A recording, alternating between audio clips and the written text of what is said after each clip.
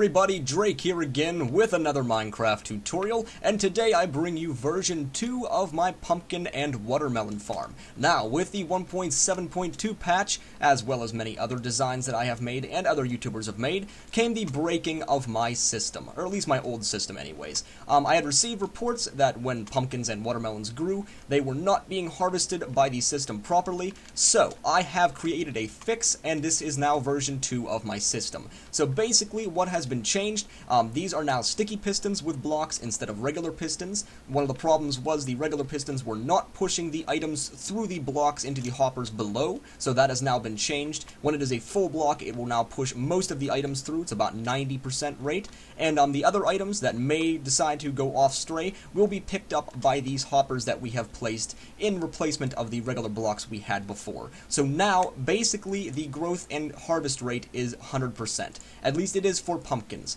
Watermelons, I think I did a test of about 50 of them, and only 2 pieces, and that is pieces of watermelon, did not make it into the system. So it is about a 99.5% harvest rate. So to demonstrate this system, since Minecraft takes forever and a day to grow pumpkins and watermelons, I will simply place the pumpkins and watermelons on the bud locations to show you how the harvester system works. So when a pumpkin or watermelon grows on these locations, they will immediately be harvested as such right now. And as you can see, there are no strays. And to test watermelons, when you place them, you will see that all of the pieces will either get pushed into the block or they will be picked up by the adjacent hoppers around the system.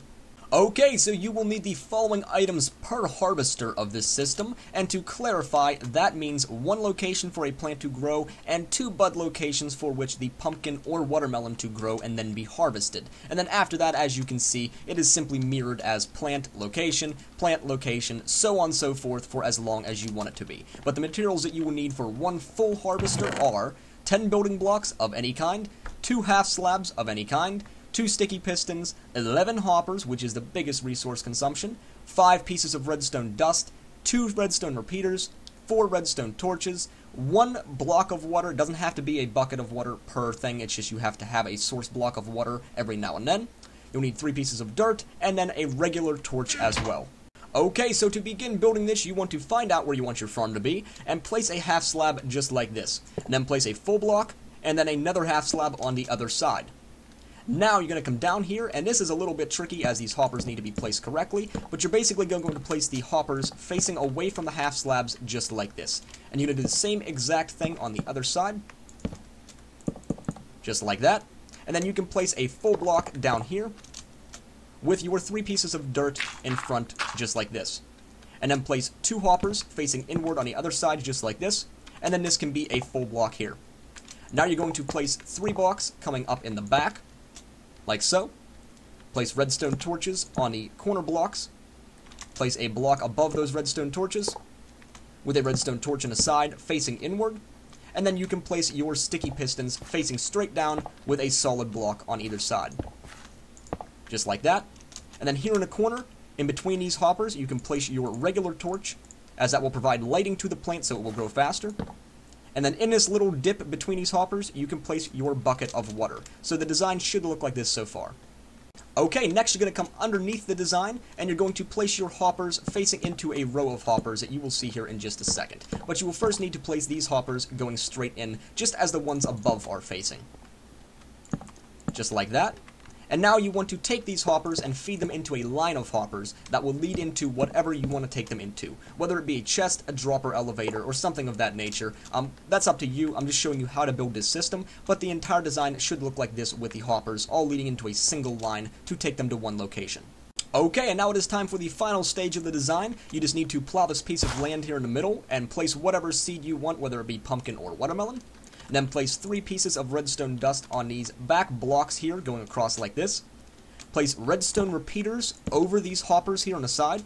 And then place 2 pieces of redstone dust over these back hoppers.